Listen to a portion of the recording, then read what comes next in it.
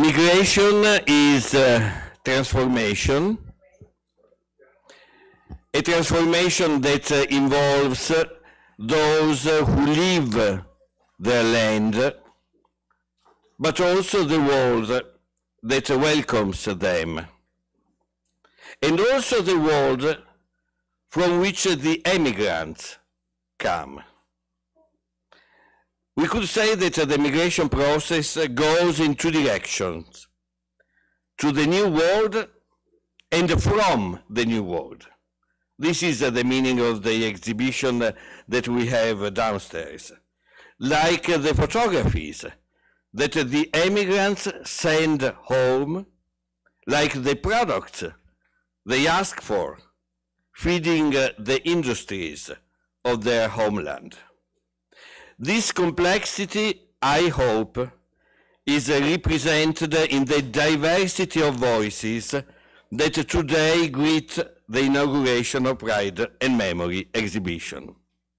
And the first voice belongs to the Italian ambassador in Washington, Mariangela Zappia.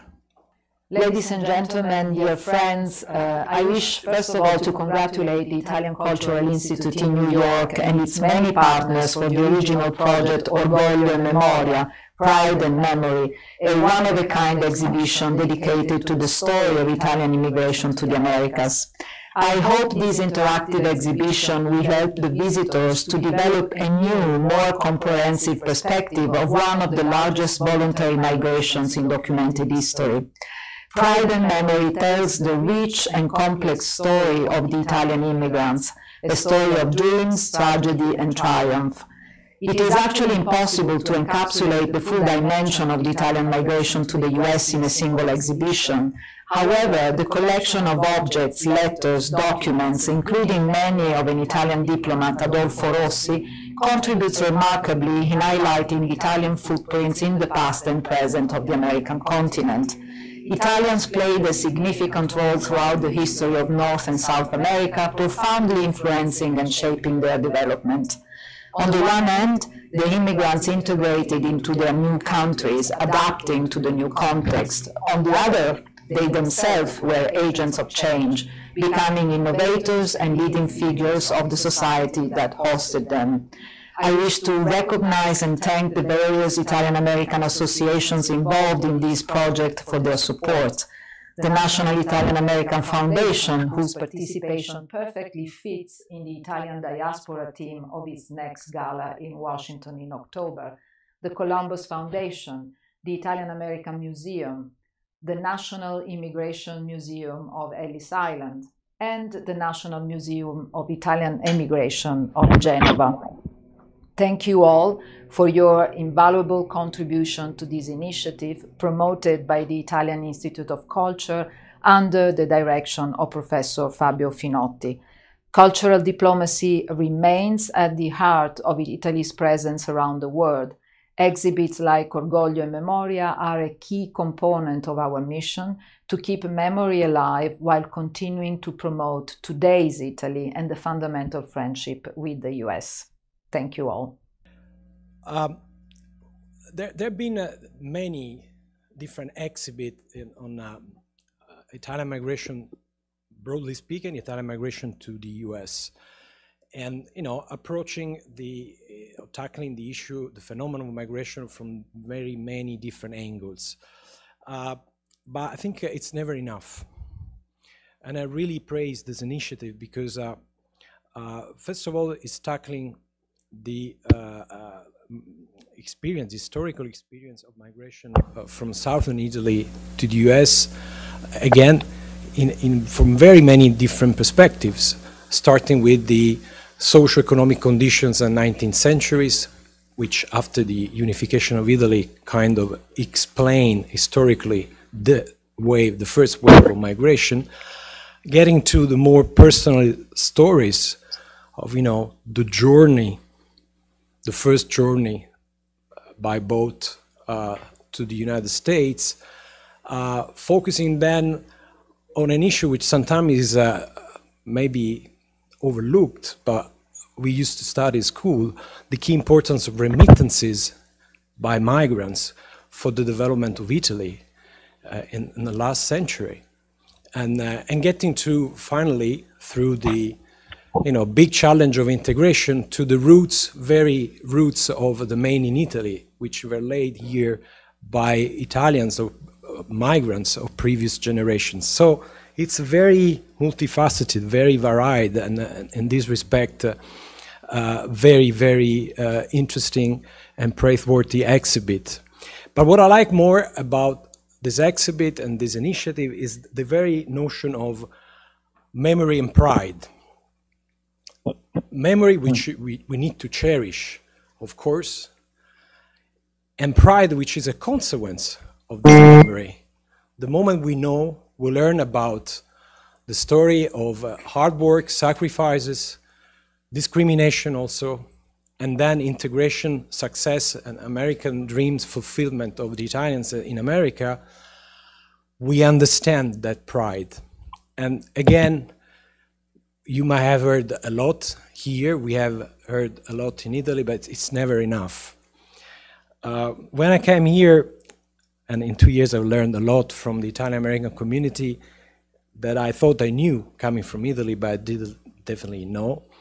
I learned a motto that I always repeat, which is very much about Italian-Americans, which is, we discover it, we name it, and we build it, which is considered by other communities like a little bit of an exaggeration, hyperbolic, but the essence of this message, particularly in New York City, is so fraught with truth, let's be honest. I mean, I was reading a paper a few months ago saying that between the end of the 19th century and the beginning of the 20th, 80 to 90% of workers in the construction area in New York City were of Italian origin, were Italians actually, of Italian origins.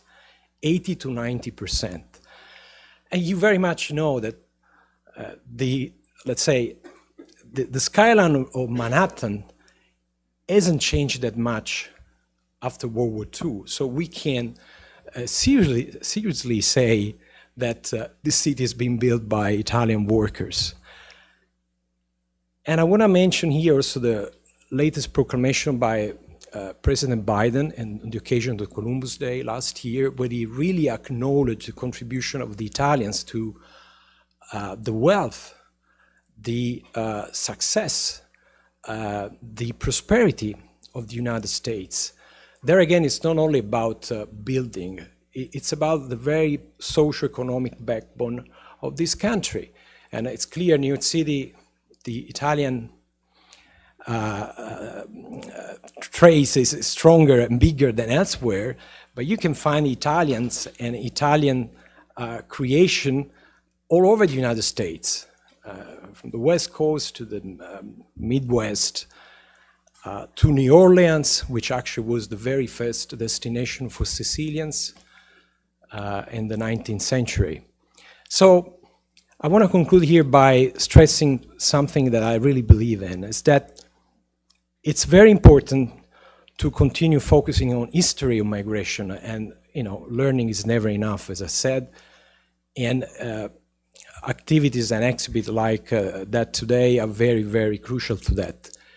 But to me, it's maybe even more important today, make better known in Italy single individual stories of success from the beginning, from the ancestors' sacrifices to their children and grandchildren success. Because this is something that probably in Italy we tend to discount or to ignore, take for granted, but that when you come here, you really understand and praise and deeply respect. Thank you all.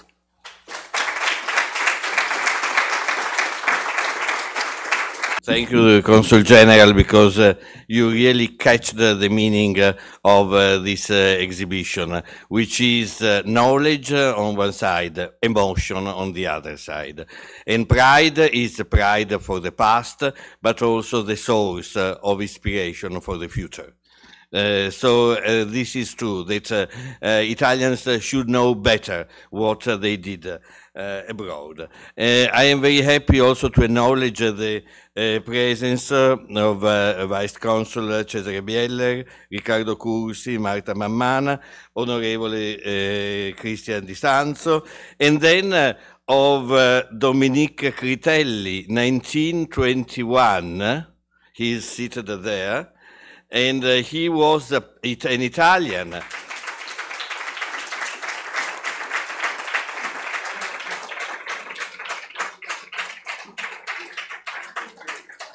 Who fought for freedom in World War II with the American.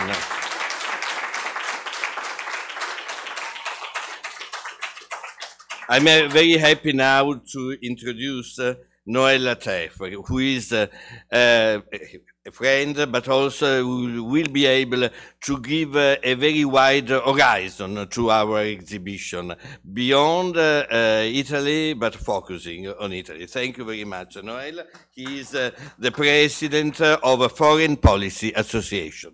Well, I'm very honored to be invited to this very important gathering, and as I was listening to Consul General Fabrizio Di Michele, when he reminded us of the role that people from Italy, particularly on the construction side of New York, I could only think of my headquarters building. For 9 years, I was with the Bowery Savings Bank at 110 East 42nd Street, now Cipriani, quite appropriately. And that banking floor was just magnificent, and it was constructed by artisans from Italy. So let me get to my prepared remarks. Over the centuries, immigrants from Italy have brought immeasurable contributions to the fabric of American life. Across all sectors, they have been at the forefront of their fields of endeavor, improving American society. I think of St. Frances Cabrini, better known as Mother Cabrini, who came to New York City in 1889 with the mission of helping the impoverished through charitable work. Her dedication to her faith and to social justice led her to establish 67 institutions, including schools, hospitals, and orphanages. For her contribution to her new homeland, she was canonized by Pope Pius XII in 1946. I think of Amedeo Giannini, founder of the San Francisco-based Bank of Italy, which would later become the Bank of America, the world's largest commercial bank by the 1930s. Giannini was known as one of the first financiers to make loans to middle-class Americans. His support and vision financed the growth of the motion picture industry in Hollywood and the expansion of agriculture in Central and Northern California, today the source of much of our fresh produce in the United States. On a more personal note, I think of Guido Calabresi. I had the privilege of being his student when he was the Sterling Professor of Law at Yale Law School, having served previously as Dean of the Law School. To be in class with Professor Calabresi was an electrifying experience, for he truly possessed the joy of teaching. And while he was intellectually fierce as a person, he conveyed great warmth and interest in his students. He currently serves as a senior judge on the United States Court of Appeals for the Second Circuit. Judge Calabresi has led a life dedicated to jurisprudence. His scholarship is evidenced in many publications over the years, one of the most compelling of which is entitled Tragic Choices, a pioneering work at the intersection of law and economics, a field in which Judge Calabresi was a trailblazer. In addition to being one of his generation's finest legal scholars, Judge Calabresi embodies many of the greatest cultural attributes of Italy. His mother was a Finzi-Contini, and from her he inherited a love of opera, specifically Verdi and Puccini. Parenthetically, he distinguished his love of opera from Justice Scalia's, because Justice Scalia was partial to Wagner. The Garden of the Finzi-Continis, one of my favorite films, while a fictional account, evokes the beauty of the gardens of Italy and reminds us of the time-honored advice, when the world seizes and wearies when the world wearies and ceases to satisfy, there's always the garden.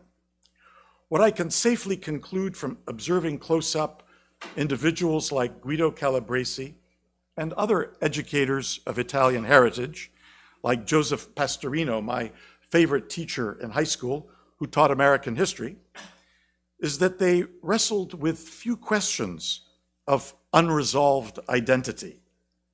Opera, pasta, Roma are powerful touchstones, whether as humanitarians, financiers, scientists, legal scholars, or as businessmen, and we have Rocco Commisso with us today. To name just a few professions, Americans of Italian heritage have contributed greatly to our advancement as a nation. In politics, they have strengthened our society and our democracy.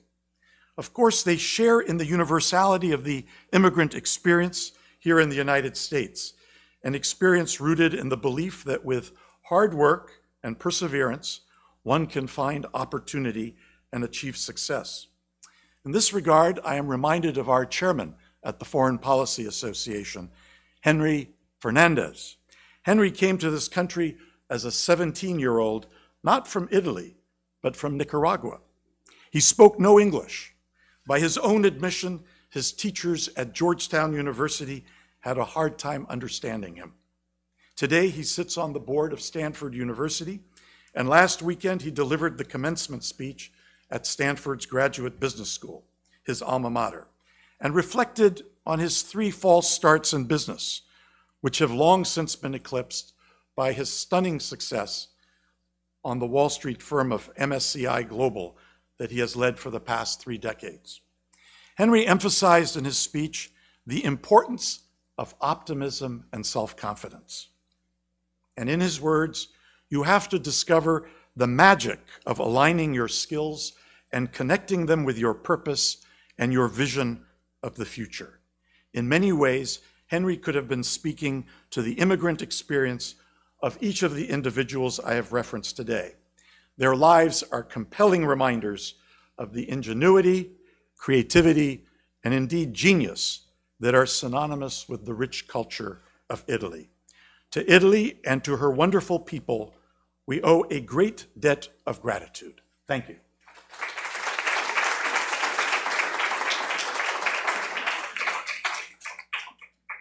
Thank you very much. No, thank you. And now I'm happy to welcome the just re-elected Vice Secretary of the General Council of Italians Abroad, Silvana Mangione.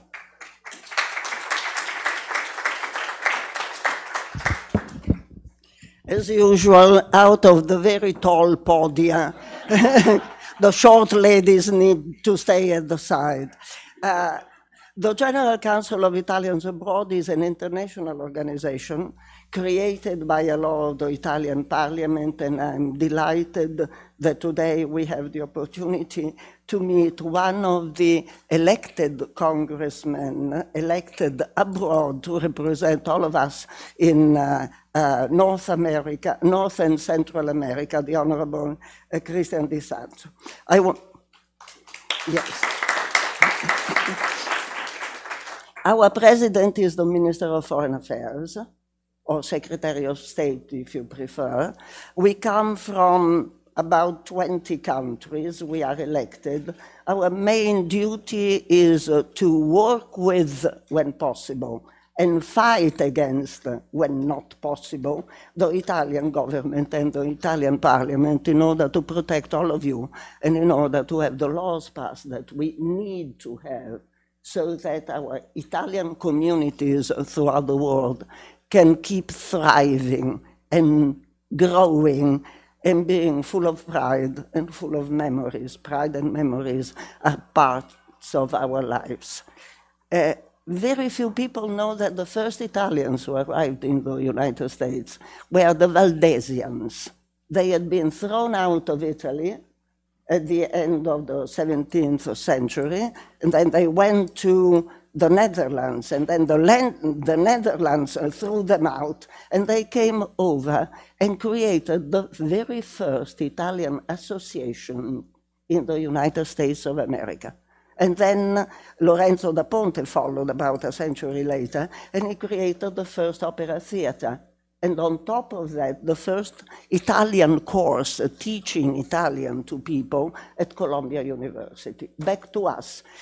Truly, it is an enormous task. I represent all of you, and I'm delighted to represent all of you as Deputy Secretary General for the English-speaking non-European countries, that is to say Australia, Canada, South Africa, and the United States of America, the most important for me. Consiglio Generale degli Italiani all'estero has an agreement with the museum in Genoa, and we will hear tonight from the museum in Genoa, and we are ready to prepare for a huge conference. We need to meet, all of us, in Italy and sit down and talk together and see what we can do together so that our pride keeps growing, but more importantly, all the different generations that have been following one another, and the new generations and the new mobility and the new immigration in the United States and throughout the world can start talking together without separation. We are all the same people loving the same things, trying to achieve the same things. And therefore we need to talk, to learn from one another, to learn what the history that you were so beautifully explaining to all of us before, what history we have behind our back, and what and which history we can keep creating for the future.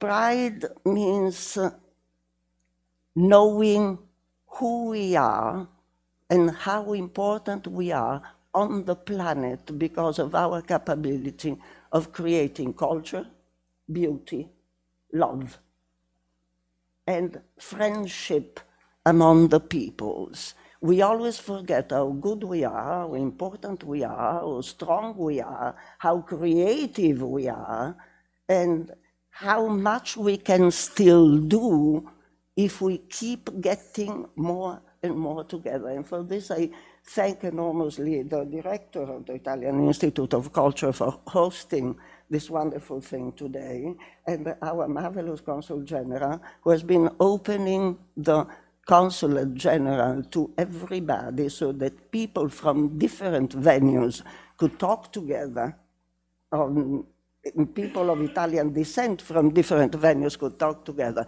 and could build a future even better than the one that we are living now after so many most unpleasant things in the last few years and so many most unpleasant things going on throughout the world.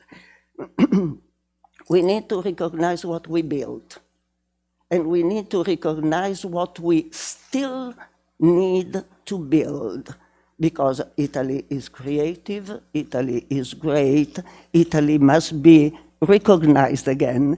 Italy must be met, must be visited again. We have Turismo delle Radici, that is one wonderful project, tourism that brings back to find where you came from or where your family came from and how many years ago and what is happening in between. We need to recognize that Italians in the United States have taken their place of honor, and we can keep doing it in any venue of life. That is our promise through the memories for the pride that we might launch again. Thank you.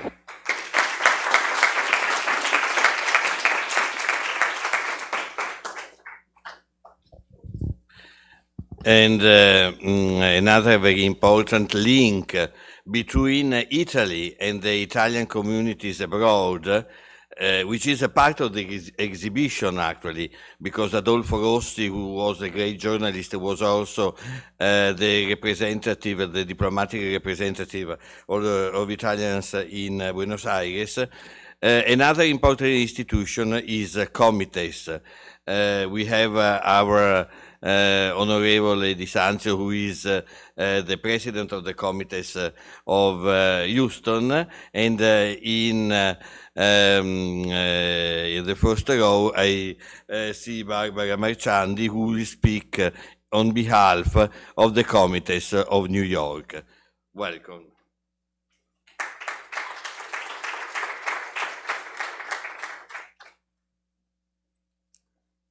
Thank you so much. Good evening, buonasera. As we sit here today, we are filled with a mix of emotion, because for me it's the first time. Excitement, pride, and maybe even a little of nerves, but most of all, we are grateful. I remember coming to the United States full of fear because of how difficult thinking it will be. From having to learn a new language, a new culture, my mind was all over the place. I want to start by thankful for Professor Fabio Finotti for his hospitality, and also want to bring greeting for the president of the Comites New York and Tri-State, Alessandro Crocco. I've been living in New York for around 8 years, and now I've pursued my career in teaching with the support of my husband and my Hour for Kids. Moving on, I wanted to give many thanks for the past generation that arrived in America in search of a new home. This important we all recognize who they are and what they have seen, not only for themselves, but for their children and grandchildren.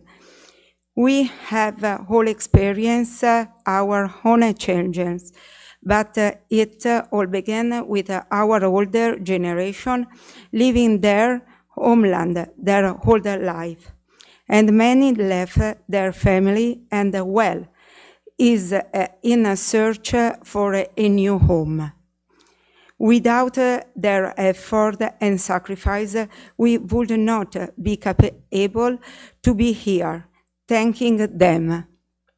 Not only do we owe them a debit of gratitude for their hard work and perseverance, we always should be recognize their courage and strength. Not everyone can say they have faced such obstacle for opportunity. Adapting could be difficult, especially for a new culture and society, with others looking down up them. Despite having to navigate through their own new world, they were committed to their dreams and aspiration, and worked reality hard to achieve them. This doesn't mean every piece of them got replaced by this new society. They brought along with them their culture, tradition, and values.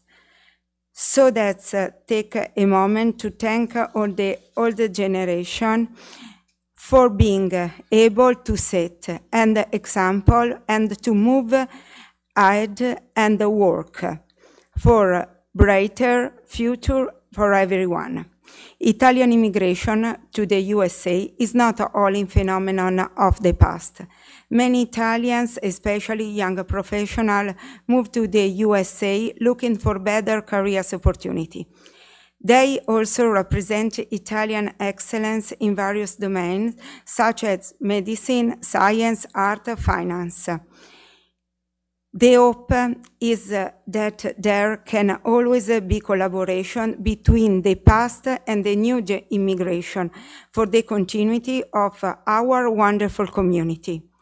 We owe it to the new generation and to the future of the new families. This is a quote from Luigi Pirandello. In Italian: prima che tu giudichi la mia vita, il mio passato o il mio carattere, cammina nei miei panni, percorri il sentiero che ho percorso, vivi il mio dolore, i miei dubbi, la mia paura, il mio dolore e le mie risate. Vivi gli anni che ho vissuto e cadi dove sono caduto io e rialzati come ho fatto io.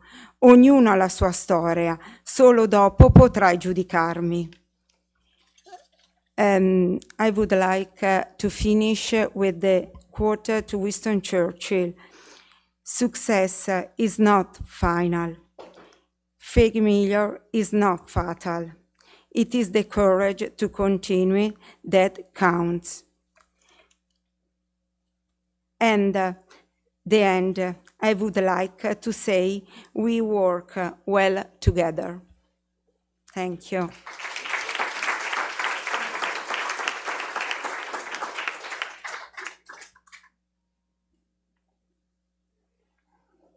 I would like to invite John Calvelli, Executive Vice Chairman of NIAF.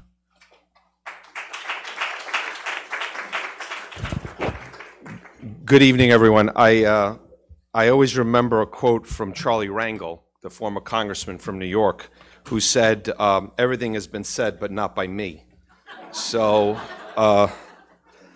I wanted to just share a couple of thoughts. And I actually, as I was, had an opportunity to get this book, which I don't know if you have, La New York di Adolfo Rossi. And I literally, it's several pages, but I opened it up to this passage, which I wanted to read to you. D'altre parte vedevo che certi bosses impiegavano numerose squadre di italiani in faticosi lavori sotterranei e ferroviari, a mercedi bassissime relativamente alla media del mercato, perfino a $1.25 al giorno, mentre gli stessi operai guidati da capi meno ladri avrebbero potuto guadagnare almeno da $1.50 a $2. You know, the basic is we were screwed here for many, many years. I mean, you know, if you don't speak Italian, fundamentally, Adolfo Rossi was going around and he was seeing Italian workers being used and abused by ladri, by cheats. And I think as we talk about all the wonderful things that have been done, and I'm looking at Rocco and I'm looking at Carlo and the incredible numbers of people that are here, and the gentleman from 1921, my father is only 91. He would love to meet you. He'd feel young in your presence. But let's not forget the challenges and the tragedies and the difficulties that our forefathers faced here. And there was a reference to the Columbus Proclamation. In that proclamation, there's also a reference to the internment of Italian Americans here during World War II, and that 600,000 Italian Americans were deemed enemy aliens. And candidly, as we talk about this period of solidarity, as my colleague stated before, that same treatment was done to the Italians in Australia. So as we celebrate Memoria, let's not forget. Let's not forget the challenges. Former Governor Cuomo had a great saying, we stand on the shoulders of giants. And I look at my own family history. I'm either the first, second, third, or fourth generation. My great-great-grandfather came here, and he went back. He was a bird of passage. He came back. My great-grandfather came here, and he died here. My grandfather was an only child, and the last thing he wanted was any of his children to come to America. But my father fell in love, and he came to America. And the fact is that that story can be replicated in many ways at everybody in this room. And at the end of the day, what I find most compelling about this is that we are telling our story. Because the internment of Italian Americans, it was called La Storia Segreta. It was called The Secret Story. And I remember Pope Boniface VII when he says, Chi tace conferma, he who is silent confirms. we cannot be silent. We need to tell our story. We need more programs like this so that we can come together, celebrate, and remember. Thank you very much.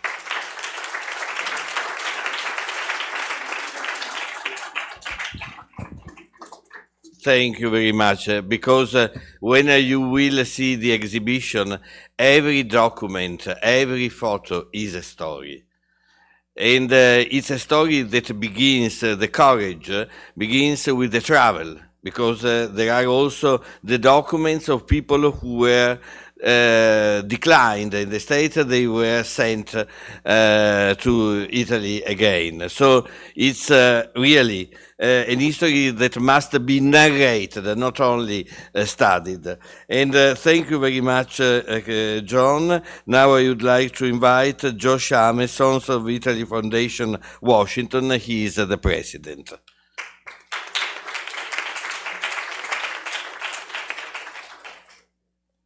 Trying to live up to my 3 minutes, because anyone who's heard me speak before, it's usually longer. But I took a look at the mission here, was to speak about how Americans have changed Italians and how Italians have changed America. So I began thinking about the 7 generations that I'm now part of since my grandparents arrived in 1905. What a great day for me to be here, because I'm standing here in the footsteps of a 118-year-old organization, the Order Sons and Daughters of Italy in America, founded by Dr. Vincenzo Solaro, a Sicilian who was a gynecologist, who started the Sons of Italy with 5 other people. My roots, as some of you in the room whom I know long, were all from Sicily, Palermitani e Shakitani. How then did America change them, my grandparents? Well, yes, it did. For them, they became proud Americans first, never getting the opportunity to return to Italy.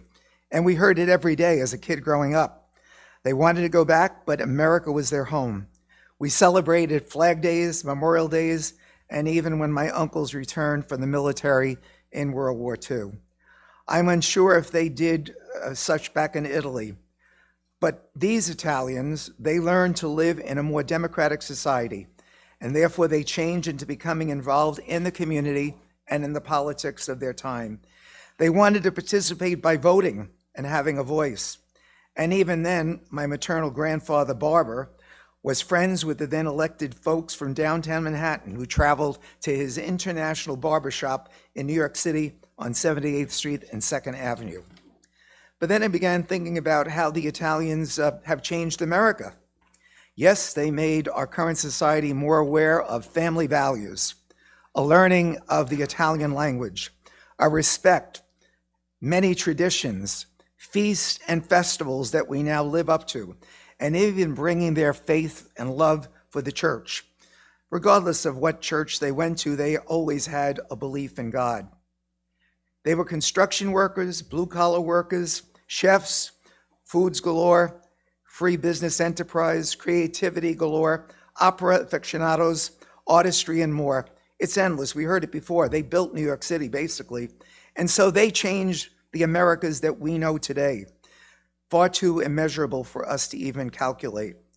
I believe that we can carry that tradition with our involvement and love for America in all the posts that we have. I know that I'm trying to do it in the activities that I've lived up to, and I know that you can. So really today is about memories, history, and pride, and we have it all. Thank you.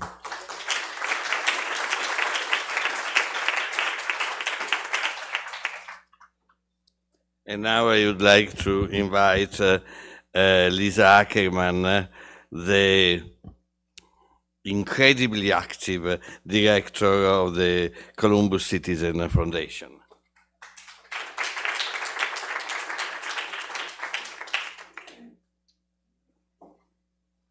Well, I think exhibitions like this are incredible opportunities, not just to enjoy the exhibition, but to open up a portal into things that we often don't think about. And I think the idea of the cross-pollination between Italy and the United States is a fascinating one, because many of us, my mother's family included, came from Sicily in those early days of the 20th century and were part of that workforce and part of the success story, the fact that, you know, my sister and I had few economic worries growing up when my grandparents had been classic immigrant strivers. But I really think that what has opened up a world to me, and what I hope I'm doing at Columbus Citizens Foundation and sharing with its members, is the excitement that that story is so much more than that story of immigration. It's the story of the fact that there was an Italian signer to the Declaration of Independence. It's the fact that when America came of age at the end of the Industrial Revolution, one of its great achievements was opening up the American Academy in Rome, because that idea of being part of a humanist tradition went beyond the Italian-American experience. And we just have to look around our streetscape. In Washington, D.C., the decoration of the Capitol was an Italian Brumidi. And here in New York City, I'm very fond of pointing out to people that the Piccirilli brothers, who were from Massa in Tuscany, opened up, and I was just about to say, opened up a stone yard in the Bronx, and they became the most prolific stone carvers.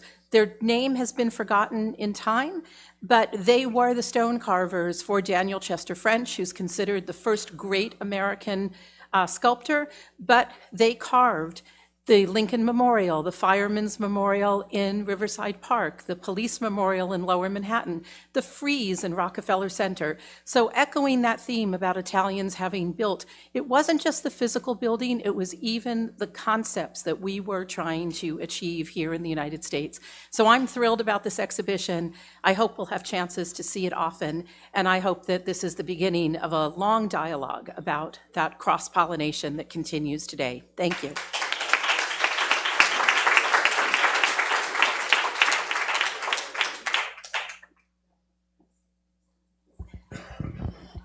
I will steal the expression, cross-pollination. Thank you very much. Perfect. And now I'd like to invite Angelo Vivolo, President of the Columbus Heritage Coalition.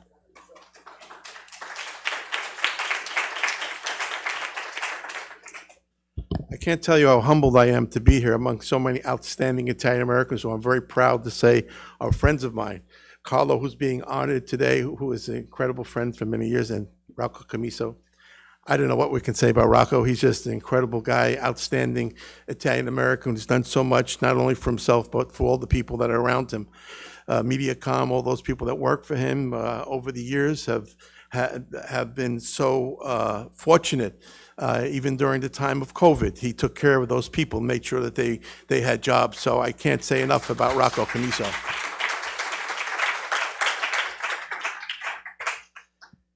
You know, to address the subject of how America changed Italians, one would have to recognize the struggle of all immigrants to assimilate and prosper in this their newfound home. This is going to be a very personal story about my family, because that's all I can talk about in terms of what they did coming here from Europe. My father arrived in the United States as a teenager with his family from the Brusciano, Italy. He and his family were confronted with the typical prejudice, comments, and difficulties of all newly arrived immigrants.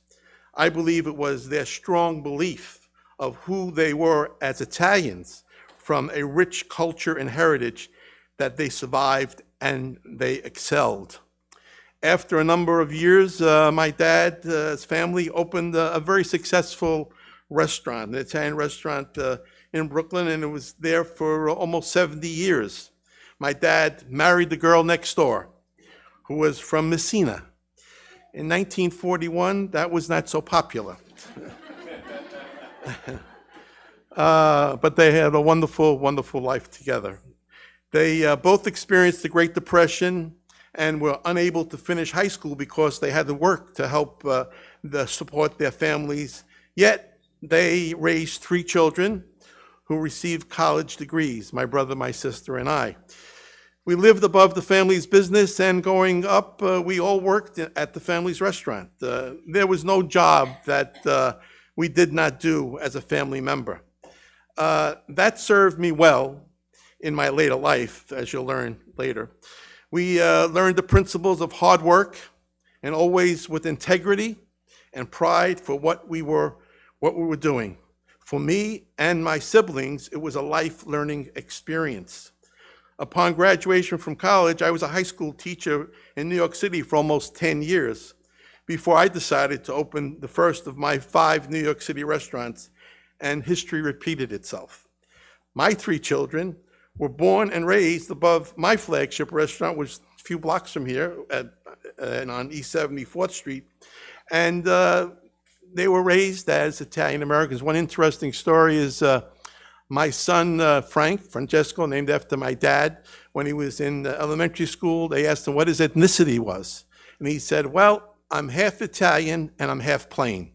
My wife is not Italian, so that's what that was. That's a true story. I attribute my 42 successful years in the restaurant business to my Italian upbringing. I'm often asked by my Italian friends from Italy about the Italian Americans and their tremendous pride in their ethnicity. My answer is that we do not take it for granted that the rich heritage and culture that Italy represents and how proud we are in some way to be a part of it.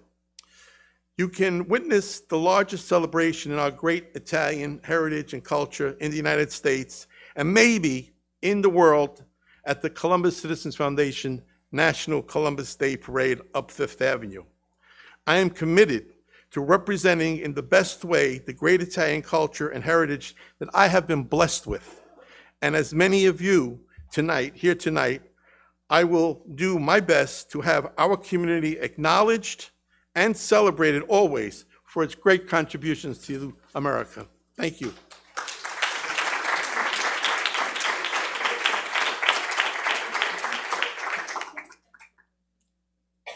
I think we have now 2 online connections. The first one with the Presidente Fondazione Museo Nazionale dell'Emigrazione Italiana in Genova. So if we can launch... Tamburi is coming later. Buonasera a tutti voi che siete intervenuti a questa mostra che immagino bellissima. Mi dispiace di non essere lì con voi, ma quello che state facendo oggi è uno dei pezzi del puzzle che tutti insieme stiamo costruendo.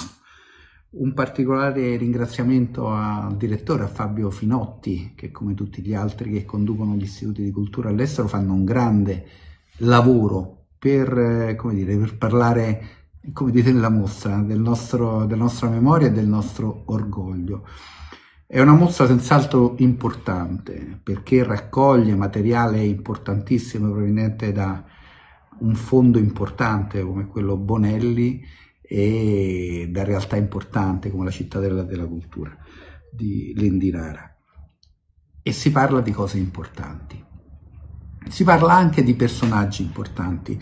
Il tema, partendo da Augusto Rossi, credo che il tema dei giornalisti italiani nel mondo sia un tema importante. Noi lo stiamo cominciando ad affrontarlo perché spesso i nostri emigranti sapevano ciò che avveniva nel loro paese grazie alle tante persone che facevano giornali, anche con strumenti e con mezzi magari un po', arrangiati, però riuscirono ad avere notizia di quello che succedeva nel proprio paese e quel paese mancava tanto, manca tuttora, pensiamo allora.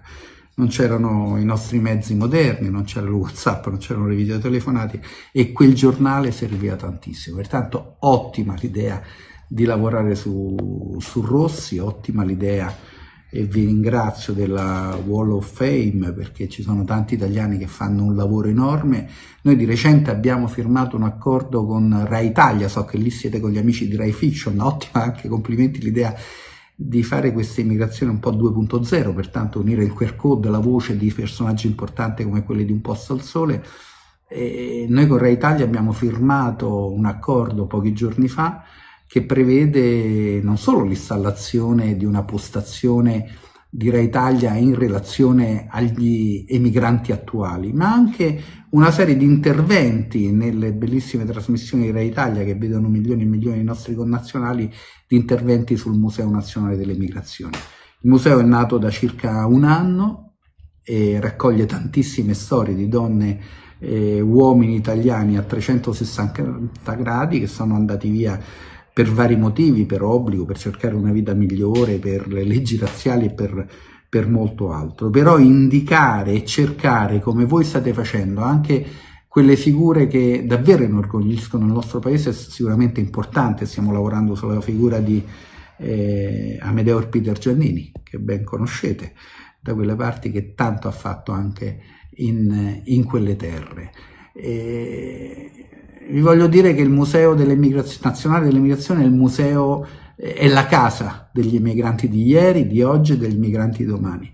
Pertanto ci mettiamo a disposizione sia con i fondi che lì vedete esposti, sia con gli istituti di cultura, con tutti coloro che insomma stanno tracciando questa strada. Noi la scelta che abbiamo fatto è stata proprio quella del coinvolgimento. So che lì con voi ci sono sia il CGIE che i Comites, e noi abbiamo realizzato più di 50 protocolli d'intesa sparsi come il mondo, con i tanti italiani che con orgoglio stanno raccogliendo la propria storia, la stanno divulgando anche alle nuove generazioni. Lo stiamo facendo con una serie di PCTO con gli italodiscendenti sparsi per il mondo.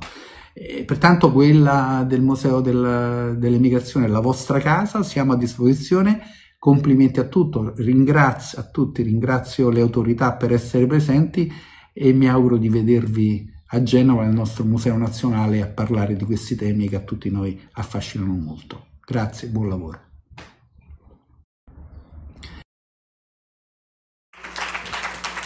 And now, finally, we have Anthony Tamburi. A surprise. The Dean of the Calendar Institute. Welcome, Anthony. The floor is yours. Thank you. Thank you, Fabio. I'm assuming you can all hear me okay? Yes? Okay, good.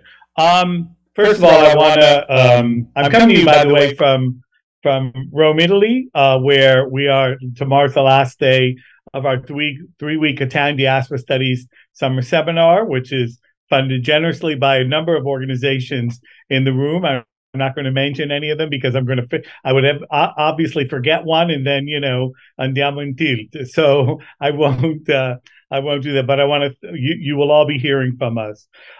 This is a wonderful event. It is also something new, I think, that comes to the institutes, Italian Cultural Institutes, and also the consolatos. I want to just say, I want to congratulate Fabio Finotti for all that he has done since he arrived with regard to welcoming, let's say, or collaborating with the Italian-American world, whether it be the more social association world, whether it be the academic world. And that's really important. And that is really the key for us to be able to move forward. I also want to thank the Consul General because he has been pushing a lot now for language, the study of language, and that too is very important. I agree with everything everyone said. I think that everyone has been spot on. I would underscore the learning of Italian, because through the learning of Italian, we can then access those documents, first and foremost, that then open up the doors to history, so that we look at those documents, we look at the realia that are part of this exhibition, and we make sure that we understand fully where we come from, what our history was, what it is, and how we can build on that to create the heritage and culture that we all want to preserve. Well, as we speak, the heritage and culture of future generations are going to have to preserve this one. And we have to understand that culture is an ever-evolving phenomenon, and only events like this can support even greater. I'm tickled in a way by this. I'm dealing with films here, and one of the films we saw and that we discussed last week was Nuovo Mondo, or Golden Door for those of you who don't know the Italian title. And it's a wonderfully wistful movie about the process of emigration and what it means to leave that village. Someone mentioned the trials and tribulations of turn of the century, turn of the 19th, 20th century Italy, what it means to leave that village. We now see the reality here of this exhibit, the same thing. Someone mentioned Alberto Rossi and his writings and his documentation of all that went on. We need to be more prideful in what we do. We need to show that pride in some real support, whether it is financial, whether it is moral, whether it is opening up space such as this, and whether it is supporting. And if Paolo Mazzini is still here, I want to say hello to him. We spoke a couple of weeks ago about dealing with the 5th edition of the International Italian Diaspora Conferences, which should take place, and as soon as we know, we'll let you know, which should take place at the end of November, this coming November, in Genova, and hopefully also in Rome. So I just want to also, because of all of that, I want to also, and I forget who said it, but we cannot take anything for granted. The systems out there are not going to help us. We have to do it ourselves. And I think what is going on with the collaboration between the Italian institutions, the Italian Cultural Institute, the Consulate General, there's a bright light at the end of the tunnel, and I'm happy to be part of this. I'm happy to help in any way, shape, or form that I can as an individual, and that we can at the John D. Calandra Italian American Institute. And with that, I extend a calorosissimo saluto to all of you.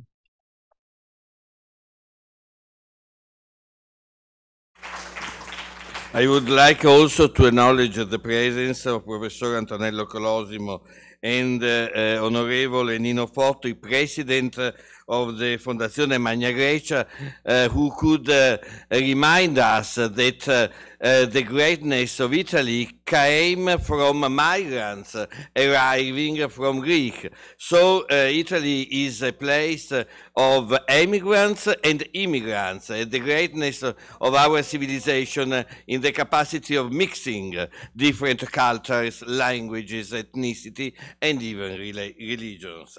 And now I'm happy to introduce a very young colleague, speaking of a university, Matteo Brera, Executive Director of the Center for Italian Studies at Stony Brook University.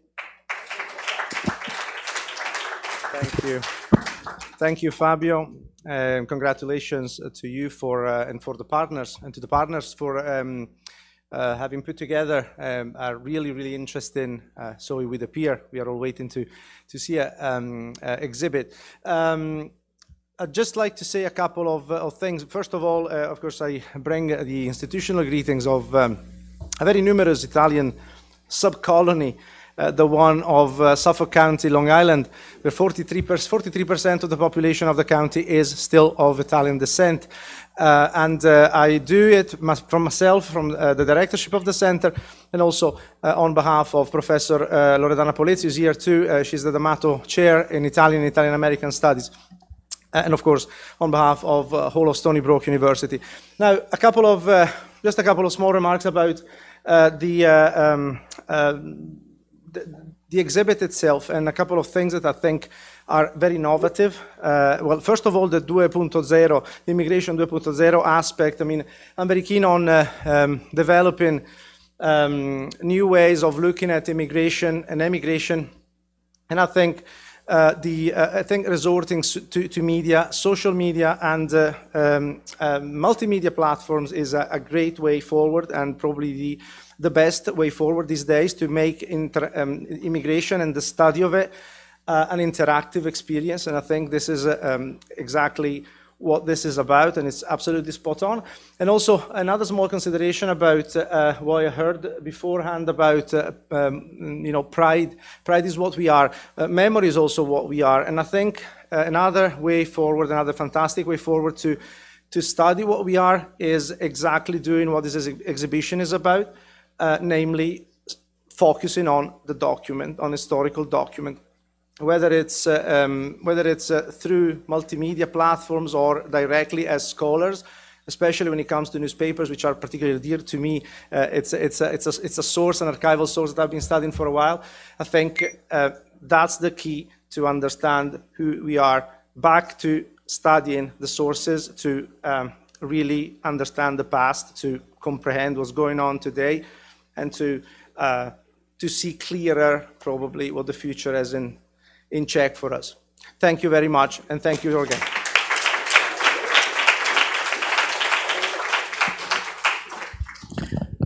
Yes, now in many events you hear the speakers asking the audience to post everything in the social.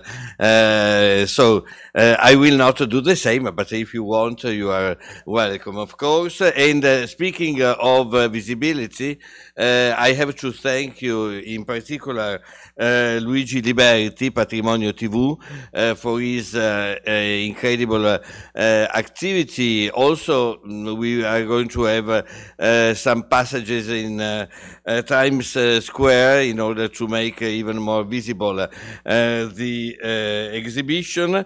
And thanks to Luigi Liberti, we had also this connection with the Rai Fiction.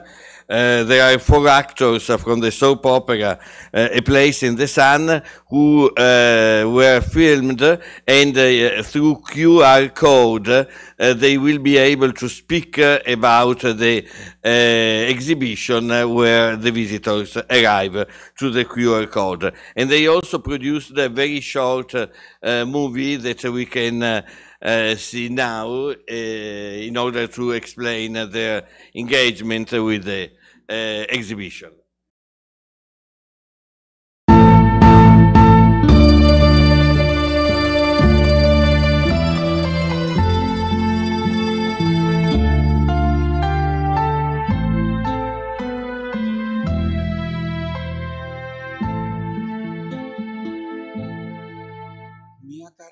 L'urlo della sirena tagliava l'aria.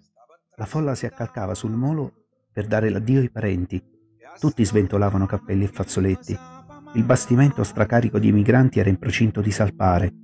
Sul ponte di prima classe i signori in viaggio di piacere salutavano agitando il braccio, assiepati contro la balaustra, mentre dai buchi neri degli oblò spuntavano le teste dei viaggiatori della Speranza, stipati come acciughe in terza classe.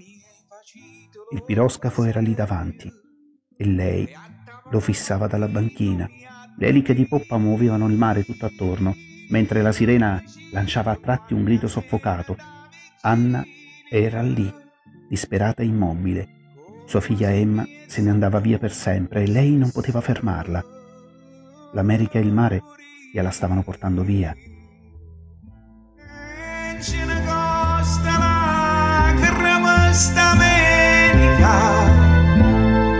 A noi napolitano, a noi cancia che ogni mocile Napoli come mi amare stupane e ce ne costa la crema sta America.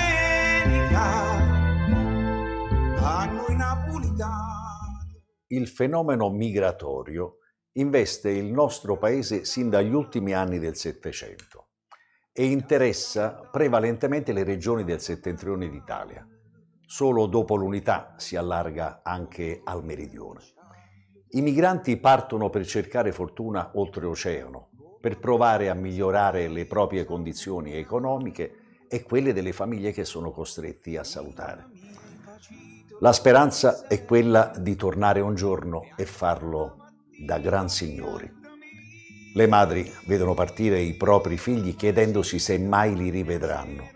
Pregano per loro affinché il lunghissimo viaggio che li attende non li segni in modo indelebile nel corpo e nello spirito.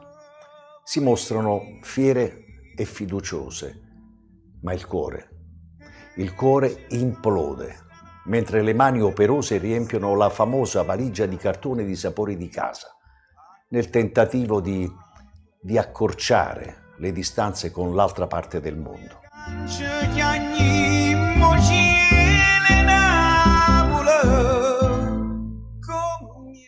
Il mito del nuovo mondo accende le Queen in the rooms.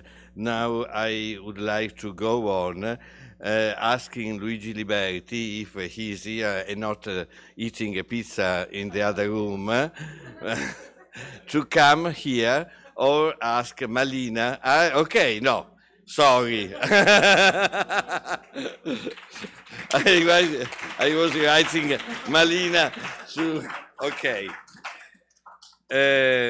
So I think this is a great idea, speaking of pride and memory, also because it's our idea, of have a prize. This is the first edition of this prize at the Wall of Fame.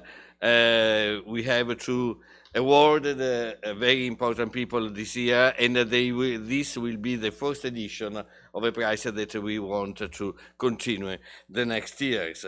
And it's a prize that will be given to Italian descendants who represent the pride of the Italian community abroad, and with their ability, but also with their capacity of maintaining strong ties with the motherland. And the prize itself is an emblem of Italian ingenuity and artcraft, because we have two statues made by Giuseppe Marco Ferrigno Company, a fourth generation family business located in Naples, Italy. They own several shops on Via San Gregorio Armeno, a street known around the world by collectors of nativities. They are made by terracotta with silk cloth and I think glass eyes. The Ferrigno began making presepi in Naples in 1836. So it's almost 200 years. And the first awarded this year will be Rocco Commisso. Rocco Commisso is an Italian-born businessman, the founder, chairman. I will forget a lot of things, but this is just the chief executive officer of Mediacom, the fifth largest cable television company in the United States. But since 2017, you are also the owner and the chairman of New York Cosmos, and since June 2018, the owner of the Italian football club Fiorentina. So, thank you very much for being here, and I will give you this wonderful statue, which is the award, and Luigi, in the meantime, will put your photo to the wall, and the photo will be exhibited in the exhibition for all the time of the exhibition itself, because we want to give honor to the past, but also to the present and to the future. Maybe we can do that.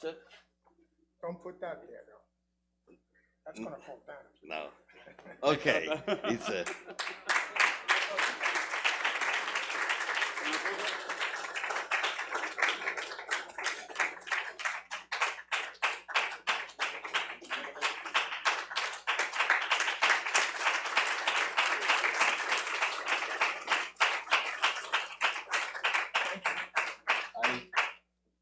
maybe you want to say. All right. Thank you very much. I'm truly honored, even though that's all they want to do with me these days. Since I'm old, they just want to give me awards. I says, give me youth as opposed to awards, I'll be better off. But anyway, my experience is very similar to most people that came here the first time. My family, I came here in 1962. when the Verrazano Bridge was being built, with my mother and my two sisters. My father had come here to the U.S. in 1956, and then in 1958, this works, right? And then in 1958, he brought my brother over. My father was a prisoner of war in Africa in the 30s, and in the 40s, I should say, 1940s, and was under the English for 5 years. And more than anything else in my life, that was my strength. Whenever I had problems in persevering, because I know that whatever sacrifices I'm making, my father made way much more than me. Came here, and I must admit that except for a few instances, when I went to work for J.P. Morgan, Chase Manhattan Bank at that time, where I was the only corporate officer in the entire bank, and I saw some prejudices there. America has been phenomenal to me, where I received a lot of breaks, lots of luck came on the way. I came here with two tools. One was my accordion, and the other one was a soccer ball.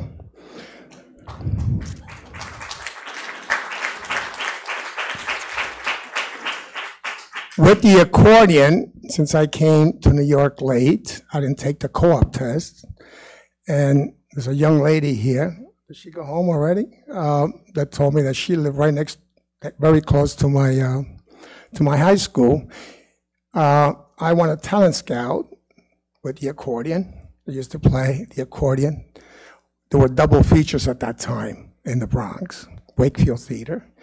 I managed to get in by having the director, the manager of the movie theater, send a letter to the principal, says, this guy may be a little smart, so why don't you admit it? And they admitted him. I was the only Mount St. Michael guy that got into Mount St. Michael without ever taking a test. So that was the first break was coming to America. The second break was the accordion. The third break is when I hustled my way into Columbia University. Even though I didn't play any soccer at Columbia, I managed to find a way of convincing the coach at Columbia to give me a scholarship, a room, board, and tuition, which today is about $400,000. Those were my two big breaks. From there, naturally, having gone to Columbia with a business degree, a graduate business degree, and an engineering degree, opened up doors, which led to Chase Manhattan Bank. Later on, I started lending money to the cable business. From there, I went to a company called Cablevision. And then in 1995, after that company got sold to Time Warner, I started my own company, which was Mediacom, and we've been around now for 28 years. Pretty successful. I did not go back to the Bronx to do cable. I went to the Midwest and the Southeast. That's where we have 22 states where we have all our operations. So as I said, very little prejudice and lots of opportunities. This is truly the land of opportunity. And when I made the decision to take a break and go to Italy and buy a soccer team, I thought I was going there not only to bring money, but they would love me, right? But naturally, the team did not do well, and all kinds of criticism erupted, with the fan base. But more critically is with the newspapers. The newspapers did not do a very good job. And boy did I learn why I'm a Calabrese, by the way. A lot of Sicilians, but no Calabrese that I heard of, all right? Now I understand full well why the Southern Italians had to run away from Italy, because the Northerners, then and today, have a huge prejudice towards the Southerners, okay? But that gave us the great opportunity of making something out of ourselves coming from the South. And all of America, 90%, I would say, all comes from south of Naples, for the most part, let's say south of Rome. And the fact that they started going after me with some pretty slang language. By the way, I'm the only there's been a lot of American capital that's gone to Italy to invest in soccer teams. I'm the only one of the owners that's gone to Italy that is Italian American. I mean, that was born in Italy, I should say. The only one. So you would think they would treat me a little better than all the other stupid Americans, right? But it was the other way around, because they figured since I come from Italy, from southern Italy, that they could pick on me. But I'm dealing with that. We're talking about here Gazzetta dello Sport, which is the #1 sports newspaper in Italy. It's part of Corriere della Sera and so on. And I have a lawsuit, a defamation lawsuit, which is still going on. And so far, the judges have treated me very well, okay? So I don't care. I was going to say something else.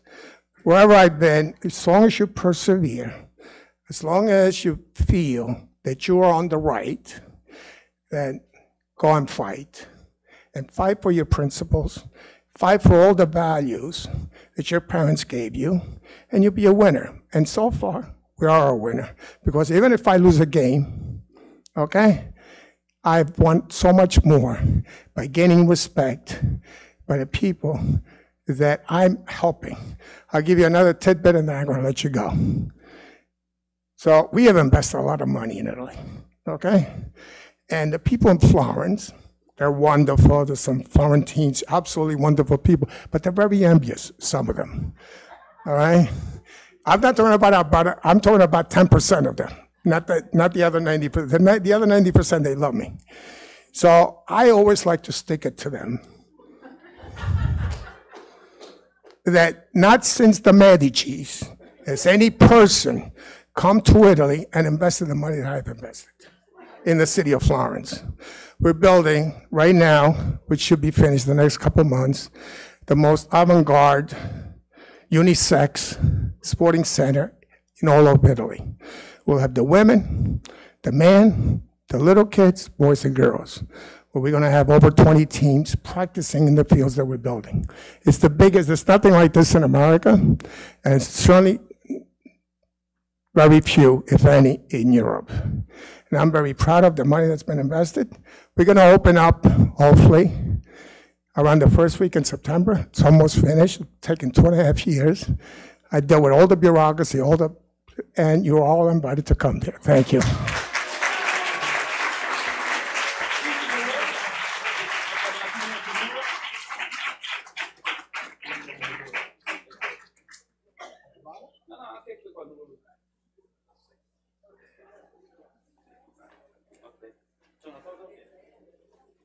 Okay, I'm not used to this.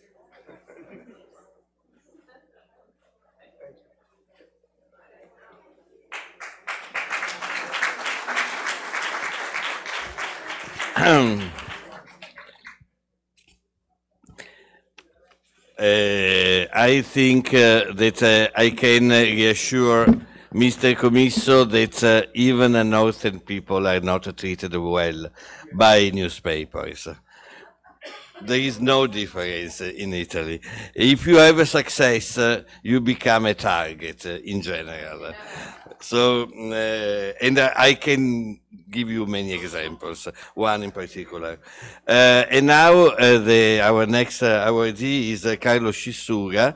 I am very happy really about this choice because he is now president CEO of a New York Building Congress, but he was president and CEO of the Brooklyn Chamber of Commerce. Under his leadership, the chamber became one of the New York's largest business advocacy and economic development organization. He is also the chair of the Federation of Italian American Organizations, where he is spearheaded the building of the new Italian Cultural and Community Center in Brooklyn. And I would like to ask him to step forward and receive the Wall of Fame, which is, if I can have it, which is an emblem of abundance. Beautiful. Of course, abundance live and give.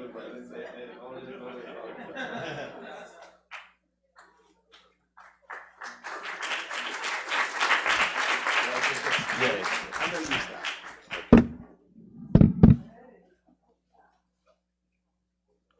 Thank you very much. Good evening. Buonasera. Anybody here? Buonasera? Okay, that's better. When you're from Brooklyn and you're Italian, we're like excited people. Although we've heard from a lot of speeches, I decided that I'm going to speak as long as all of the speakers before me all together. So you're here for a while. No, I promise I won't. Thank you to this wonderful place that we're in, l'Istituto di Cultura. It's beautiful, and thank you for having us. Luigi, grazie della tua gentilezza, come sempre. I'm just going to say a few things. First of all, Rocco, it's an honor to be honored with you. Now, you did say there are many Sicilians here, and we know that you are Calabrese. I will say this. I used to think Sicily had the most beautiful beaches in the world. But then I went to Gioiosa Ionica, and you have better beaches in the Ionian coast than we do in Sicily, I have to say. Now I will promise you one thing, Rocco, I promise you. When I go home tonight, I'm going to take my Milan jacket and I'm going to throw it out. And I'm going to find somehow a nice Fiorentina jacket that I will wear proudly when I go out and about. I swear to you, I promise. So like many of you, immigration, my parents, my mother's here tonight, came from Sicily in the late 60s. And we were part of, like Rocco and many of us here, the last of the big wave of the Italians that arrived. By the way, this guy has been up here all night. It's just very fun. So we were part of that last 1950s, 1960s, early 1970s wave of Italians. And they were different than the ones who came 50 years, 80 years, 100 years before. And in many ways, they built on the successes of the generations before. And tonight we talked a lot about the history and the past, and that's very important because that shapes who we are. But I want to talk for a minute about the future, because if we don't talk about the future, then I'm not sure who will come to these things in 10, 20, 30 years. You know, when you look at the Italians in the US, we are still the 5th or 6th largest ethnic group in America. Think about that. In New York State, we are the largest ethnic group. In New Jersey, we are the largest ethnic group. In Connecticut, we are the largest. In Massachusetts, we're second. In Rhode Island, we're first. In Pennsylvania, we're second. In New York City, we are the largest white European ethnic group. In Long Island, I don't think you spoke about Long Island. We are the largest ethnic group in Nassau, Suffolk, Westchester, as John knows better than most. I can go on and on and on. I say all of this because imagine if we acted like we were the largest ethnic group in New York, the largest ethnic group in Pennsylvania. I can go on and on. Imagine if we acted like we had the governor of New York for a decade who was Italian. We had the Speaker of the House of Representatives. I don't care about politics, whatever side you're on, who was Italian. 2 Supreme Court judges who were Italian. I tell the story that when Antonin Scalia passed away, any other ethnic group would have marched and screamed that that is an Italian seat. It must be filled by an Italian. What did we do? We talked about something else. So while we think about the past and it's glorious and immigrant stories like mine and my mother's and many others, if we don't think about tomorrow, if we don't think about what are we doing, if we don't listen to people like Angelo who yells all the time about focusing, about things like Columbus statues and Columbus Day and things of that, then what will we be doing when my daughter, who's 8 years old, wants to come to these things and learn about Italians in 30 years, 40 years from now, what is the past going to be? Oh, we once had Supreme Court justices. We once had the governor. I don't want to talk about we once had. I want to say, by the way, in the last 20 years, we elected more women Italian Americans across America. We elected more people who are Italian in state houses. We have another Supreme Court judge. Maybe the President of the United States is Italian. Maybe there is another Rocco who starts more media companies and more technology companies. If we don't do that, ladies and gentlemen, I'm not sure what we're going to do. So all of us tonight, this is wonderful. This is a great honor. But we should all leave here with homework. And the homework is go out and spread the word of being Italian. Go out and spread the word that we are hardworking individuals who have built empires across this country, who have created jobs, who continue to work in education and music and culture and film and everything in between, and law and medicine. And let's not forget that in 30 years from now, when we'll all still be alive, by the way, we want to come back and say, in the last 30 years, we had the greatest successes of Italians in the history since the 1800s of Italians. So that has to be our work here tonight. We have to leave here together, unite, and continue to talk about the greatness of this culture, which I would say is the best culture in the world. Thank you, everybody.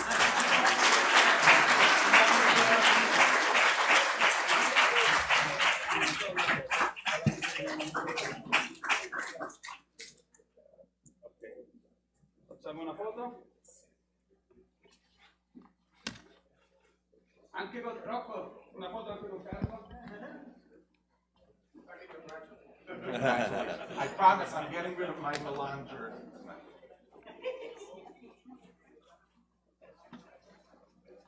And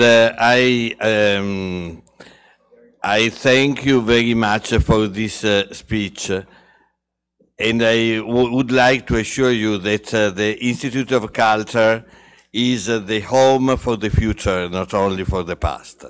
We are always open to host new projects, to give the idea of the fact that Italy is an ongoing place for creation of the new in all possible fields, not only art, fashion, but also technology, science, medicine, etc. Because really, if we think what is culture, culture is the innovation.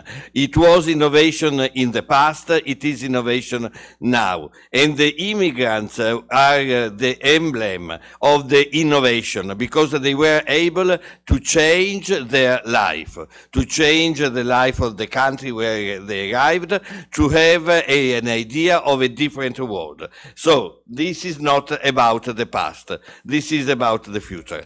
Now, there was a sort of a revolution of the program, and now I go on with the revolution because I know that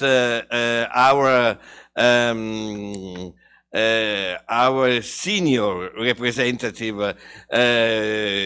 of 102 years would like to say 2 words.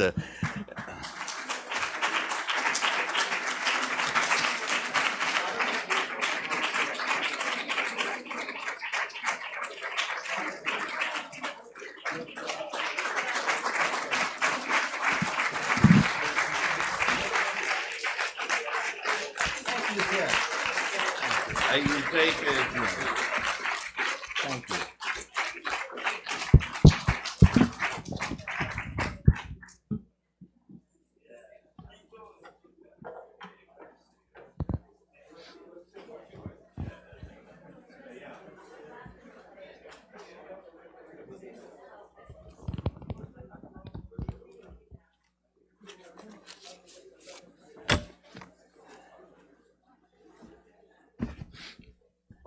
Good evening, ladies and gentlemen.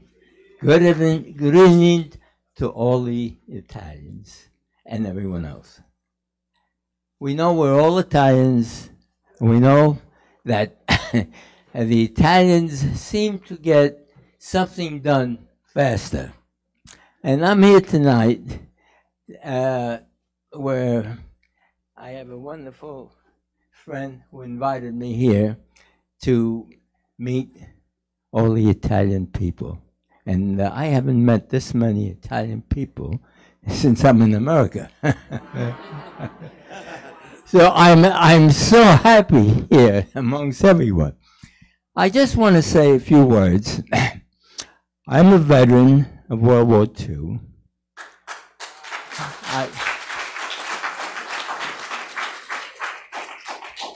I spent 4 years in Germany and was in many battles there. And I was a member of the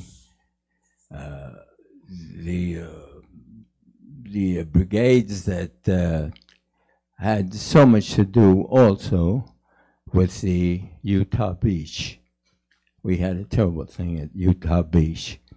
So, and the Battle of the Bulge also. So I would like to just talk about the veterans. We seem to think that the veteran, they have a war, they come home, and it's all over. It's not all over. Now, for the things that's happening in Ukraine, I feel, I tell you how I feel what's happening there. Demolition all those buildings and killing all those people. And then I get back at the veteran. Now, they didn't have enough people protecting their country. And this is what I'm here for. I'd like to have more people go into the army and protect these countries that can't protect themselves, just like they're protecting our country. I wouldn't have been able to be here if we couldn't protect them. So what's happening in Ukraine is a terrible place. And I'm just hoping that we get more people to protect that country, where just one big country says, look, I want this, I want it, whether you want to give it to me or not, or whether you sell it to me or not. I want it, whether I tear your place apart or whether I get it like in a good way. So, I don't know what's happening there now. I'm not concerned, but I am concerned with more people getting into these armies where they're protecting the people where they live.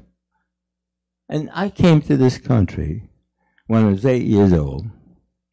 I was an immigrant like everyone else, We're all immigrant. And I learned the language, and it was a very difficult language, believe me. Very difficult. I used to look at the buses passing, and two and two, and diner and dinner, and these things that used to bother me, because in the Italian language, we usually end with a vowel. So anyway, I went to school here. They put me in the second grade, and I graduated all the schools up to the. I went to. I did my graduate work at New York University, and I did it in education, and I became a teacher. Yeah.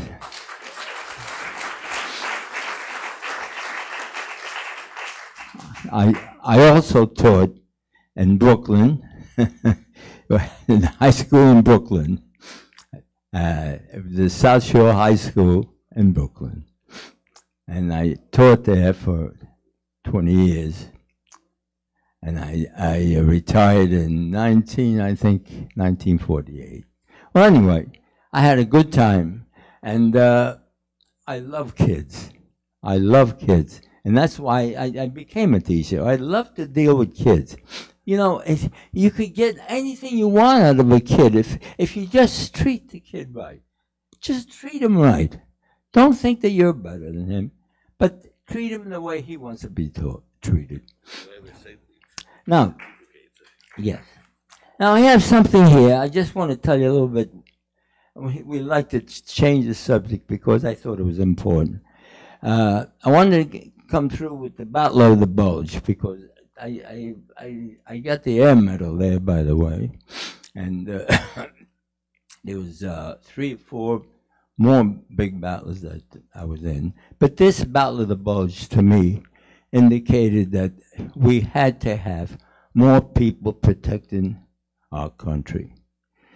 The Battle of the Bulge at that time had 3 battalions in our division that were stranded.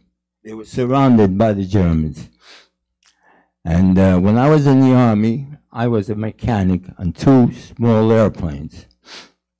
And these 2 small airplanes were used for observation. We observed all the enemy and then radioed down to the artillery, and the artillery would demolish him. So it came a time when they were all surrounded by the Germans, and it was bad weather. Our planes, our small planes, couldn't continue to fly because of the weather, and the people, the 3 battalions we had there, were up to up to their knees in mud and snow, and they couldn't do nothing, and they had nothing to eat, nothing. Yes, okay, nothing to eat, and we had to load those small airplanes with food, ammunition, and we dropped this food and ammunition inside where the Germans had us surrounded. So we dropped everything.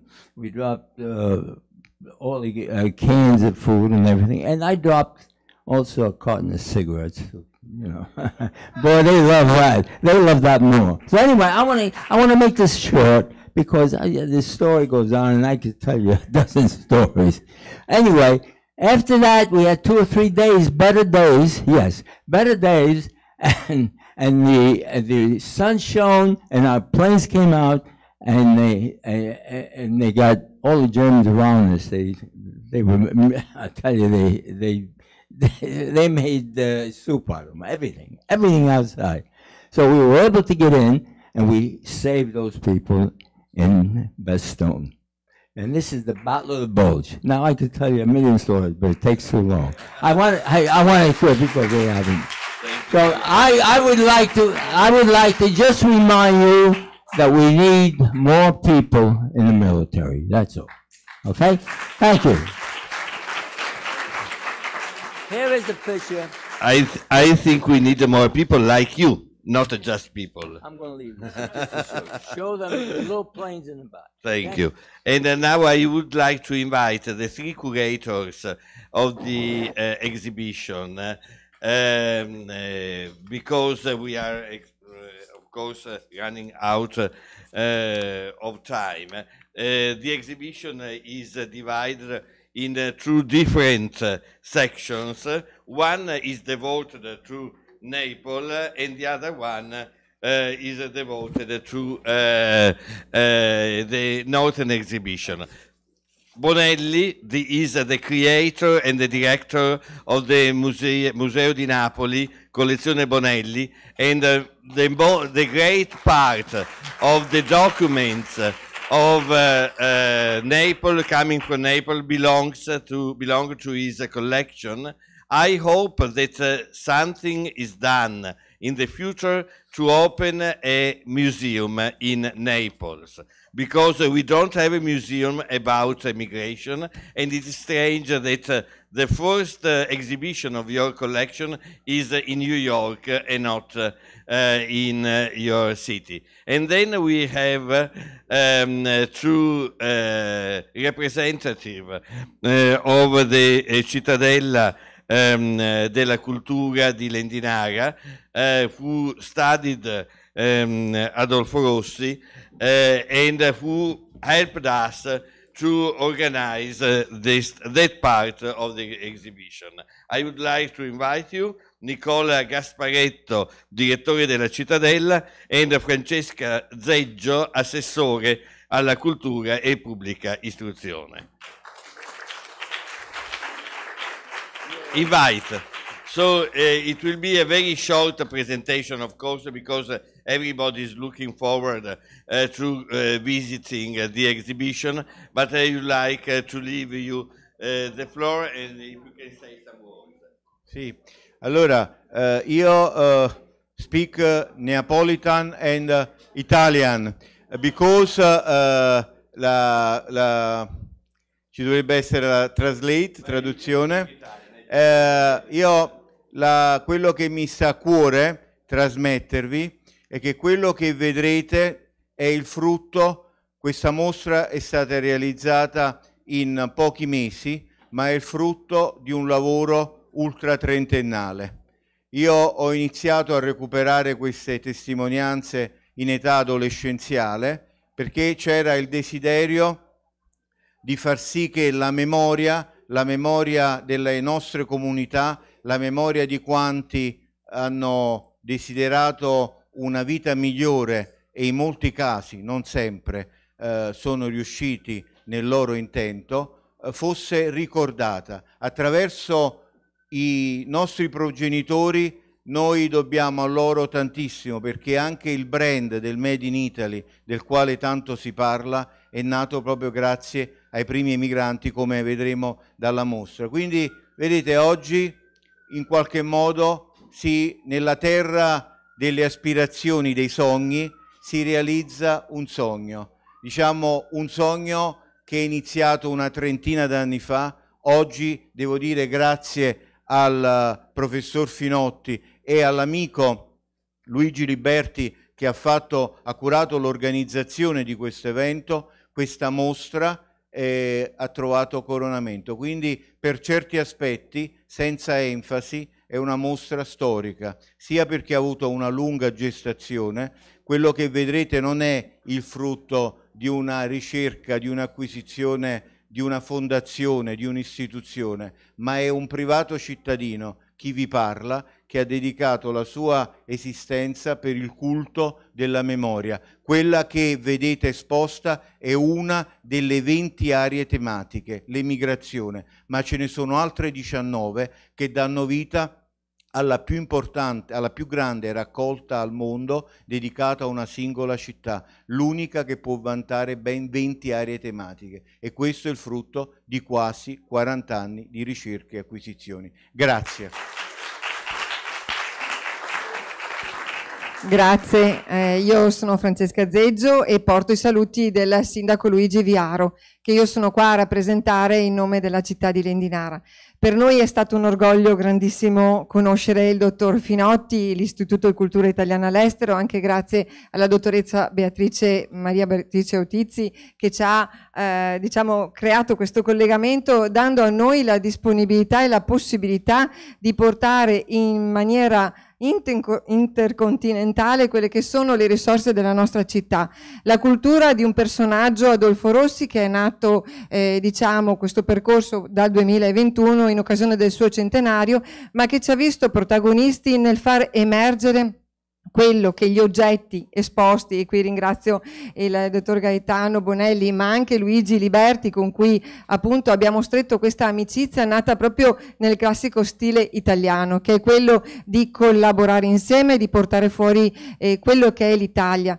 Io oggi ho respirato in questa sala veramente l'orgoglio di una memoria italiana che è ancora viva e che sta continuando a seminare nel mondo persone di successo, ma un successo fatto di persone, di uomini, di donne, ma soprattutto di un orgoglio italiano che sa dare molto al mondo. E in questo, ecco, il grazie di Adolfo Rossi, che ha saputo riportare nella sua espressione giornalistica, oltre che nel suo ruolo di console, veramente l'immagine di un italiano all'estero che sa esserlo nonostante le difficoltà che sono state espresse, nonostante le difficoltà che abbiamo sentito, che ancora oggi magari potrebbero esserci, ma che ci accomunano da quello che è l'orgoglio italiano. Quindi io, come dice sempre il mio sindaco, parlo perché ho una squadra dietro che mi ha permesso di essere qua a rappresentare l'Endinara a New York, ripercorrendo quelle che sono le tappe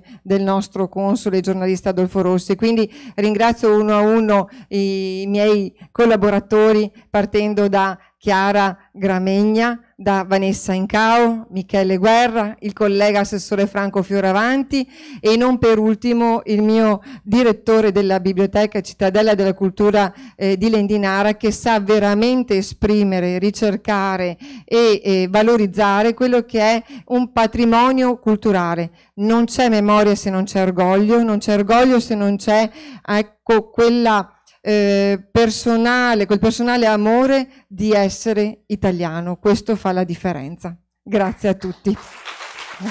Mi permetto solo, prima di passare la parola, ecco, di dare questo che è un omaggio, l'immagine del nostro console giornalista Adolfo Rossi, è un pensiero fatto da un nostro concittadino Antonello Ferrari, e ricordare anche che grazie ad Adolfo Rossi il comune di Lendinara ha ormai da quasi 10 anni bandito, diciamo, un premio giornalistico che coinvolge i giovani, un riconoscimento di 3.000 euro, diciamo, per chi partecipa a questo premio, ma non è tanto il valore economico quanto, e questo lo si fa in collaborazione con l'Università Popolare Hauser di Lendinara, quanto alla valorizzazione dei giovani. Come è stato detto prima, chi ha deciso di fare questa strada è perché ha deciso di poter tornare o restare, ma comunque divulgare l'orgoglio italiano. Quindi mi permetto di dare al dottor Finotti questo, e un omaggio floreale,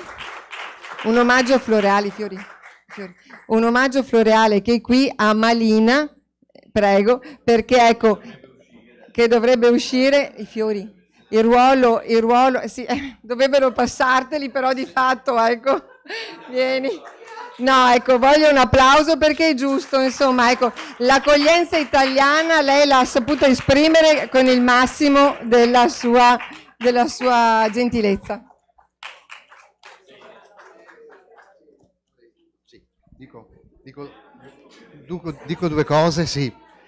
E ringrazio naturalmente per l'occasione di oggi, che rappresenta il traguardo di un percorso che ho iniziato un anno fa, perché l'idea di far diventare questo patrimonio storico che è il nostro concittadino Adolfo Rossi, personaggio studiato già da diversi anni, in diverse occasioni a Lendinara, di farlo però diventare un patrimonio condiviso e soprattutto di riportare le sue parole nel contesto in cui nacquero. È stato più volte evocato il suo nome. Oggi troverete la sala d'ingresso con la mostra che ho curato, anche nella biblioteca c'è uno spazio a lui dedicato, e soprattutto l'incontro con il professor Finotti, che ho avuto l'occasione di avere quasi pochi mesi fa, un anno fa, nell'ottobre dell'anno scorso, è legato alla nascita di questo libro che ho curato proprio in quell'autunno, che nasce dall'idea che avevo già da diversi anni, quella di riprendere queste preziosissime testimonianze, un italiano in America, nel paese dei dollari, e a fianco di questo anche i tantissimi contributi di Adolfo Rossi come osservatore del fenomeno dell'immigrazione attraverso i suoi interventi sul progresso italo-americano, una testata di cui noi conoscevamo l'importanza per lui, ma che abbiamo riscoperto essere una fonte in buona parte ancora inedita per quanto riguarda l'apporto di Adolfo stesso. Quindi calare le sue parole nel contesto in cui nacquero, affiancarle, è l'operazione che ho seguito con il mio staff in questi mesi, affiancare le sue parole con le immagini d'epoca, con le immagini della New York di fine 800, inizio 900, e le immagini della New York di oggi, quindi muoversi in un dialogo fra epoche diverse iconograficamente e fra epoche diverse attraverso le parole di Adolfo Rossi e le testimonianze che abbiamo raccolto, ad esempio, dal professor Finotti, che ringrazio ancora di cuore. Grazie. Penso che, a questo punto continuiamo a parlare in italiano, penso che poi la visita della mostra oggi ai curatori presenti, quindi se qualcuno vuole chiedere qualcosa si può approfondire. Tra l'altro di Rossi c'è la divisa e c'è anche la spada all'entrata e ci sono belle testimonianze in biblioteca. E quindi io ringrazio tutti offrendo due possibilità: o la pizza col prosecco a questo piano o la mostra al piano sotto.